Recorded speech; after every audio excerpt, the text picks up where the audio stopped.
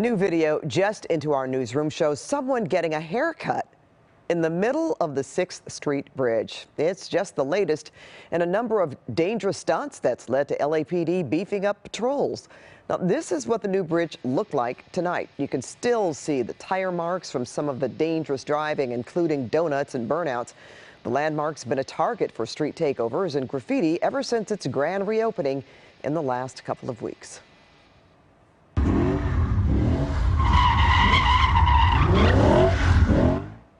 The 6th Street Bridge is the largest bridge project in the history of LA, spanning the LA River and the 101 freeway.